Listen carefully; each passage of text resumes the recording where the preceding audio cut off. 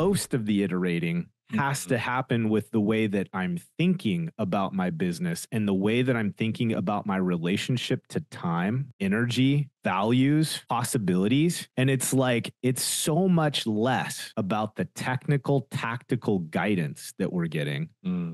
And it's like, I'm really in the weeds on this iterating on my ability as a person, because getting what I want is going to require it. And so as much as in the moment, my mind kind of wants to push back and wrestle, what I'm learning is that when I begin trying, so out of faith, strategic partner says, look, you're going to have to make this change. And he tells us why, and he gives us all the good reasons that support it. And there is just part of me that very timidly takes the first step, and my brain is screaming, this won't work. It's not real. It's not going to work. It's not going to work. And so I have to start taking these actions, and I have to start living into the thing, even though mentally I haven't bought into it yet.